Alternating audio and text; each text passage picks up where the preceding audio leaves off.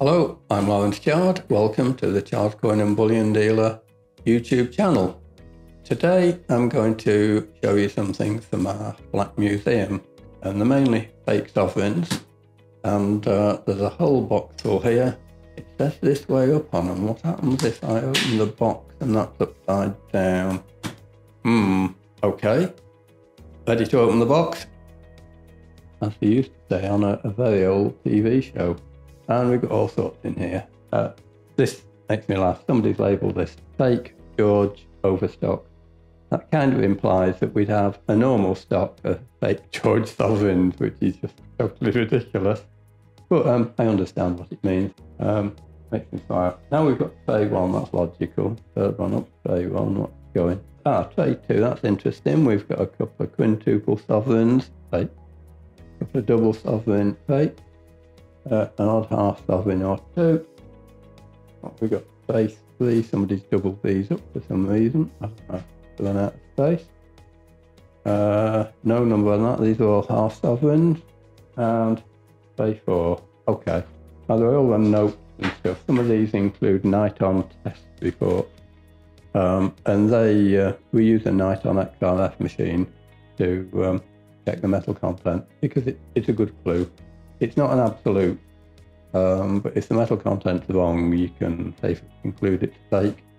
If the metal content is right, then you have to go back to human eyes, human brain, and do it the original but best way. So why did I pick on tray 4? Well, on this one, I've got a number of double sovereigns that are quite laughable. Now, I don't know how easily we can see these on the video, and whether you can see they're very shiny and look like they've been polished, but they're probably almost how they were when they were made in the factory in Dubai or somewhere else, and they're quite entertaining. So the first one is is an 1887 Queen Victoria Jubilee head. I'm not going to go into too much detail on this about how we know it's a fake, but all the things to look for. We will show you some stills of these coins as we go through them. So 1887 Queen Victoria Jubilee, nothing totally remarkable there, except fakes. And let's have a look at the next one. The next one is 1911, and that should be George V. And yes, it is George V. Almost screamingly obvious that I don't know. That one looks slightly different, but these 4 look like they're all from the same workshop. But what's interesting about this 1911 George V is that stamped on it there, 21 CT. So probably made in I don't know, maybe Beirut or maybe in Dubai to sell to tourists, or for like wedding coins for Indian weddings and things like that. So the next one is 1887 again, but this one has got George V on, and he didn't come to the throne till 1910, and his first coins were dated 1911. So normally a George V double sovereign would be dated 1911. This is 1887. And what's more, this has got a little stamp on it that says 21 CT. Now another George V, 1887, and this one says 22C on it. These are obvious, or should be obvious to anybody, that they can't possibly be genuine. Although, believe it or not, you get some people who think, oh, it's a rare mule, an extremely rare coin, it must be worth millions. And of course, they're deluding themselves. That makes this little collection kind of fun, because it seems so silly to put the wrong head on a coin. There are reasons this could be done.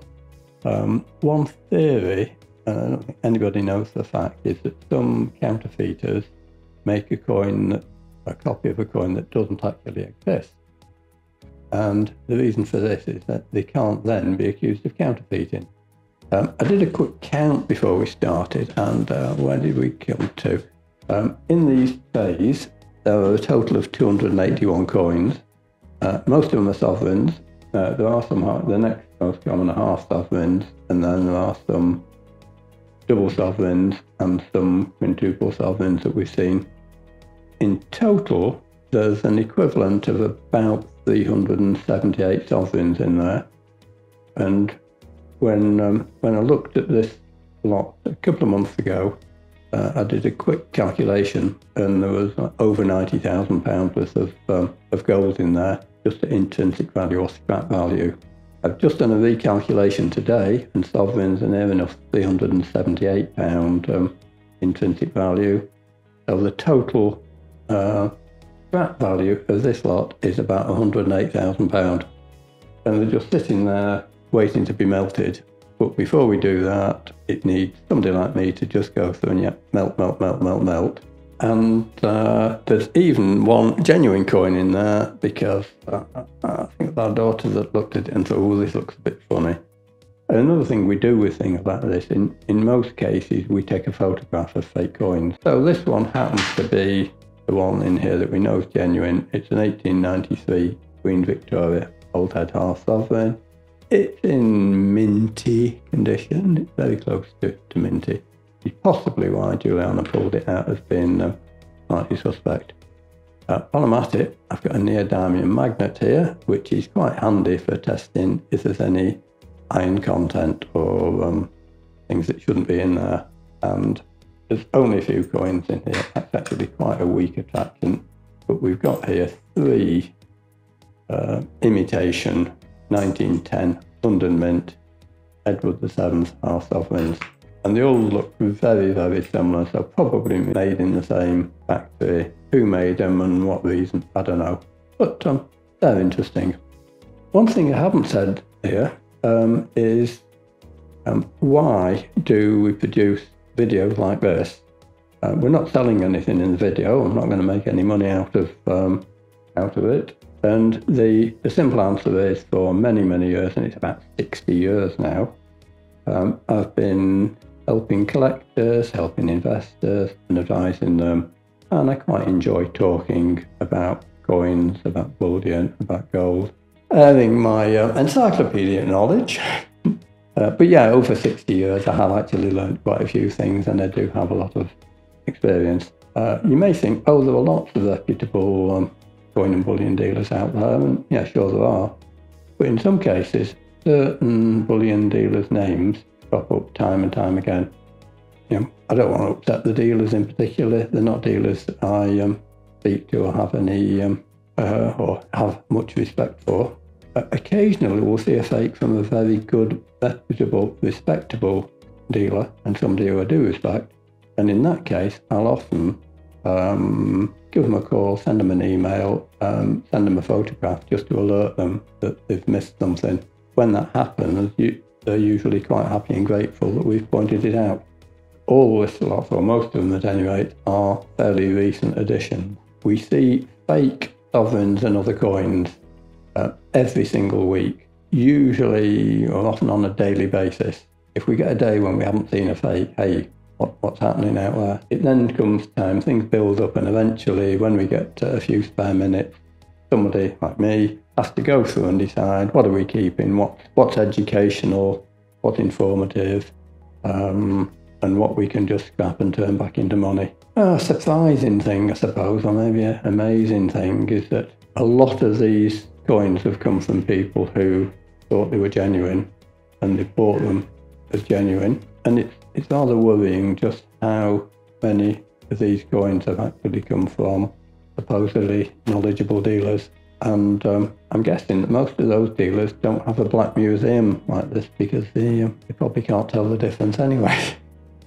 I think that's about it. I don't know if anybody's looked at the t-shirt and wondering why I've got this t-shirt on, proudly claiming to be the UK's number 9 bullion dealer.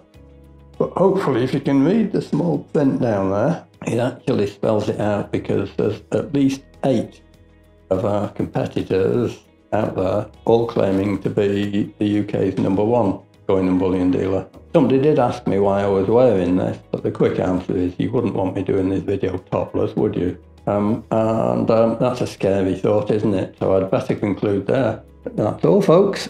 Bye for now.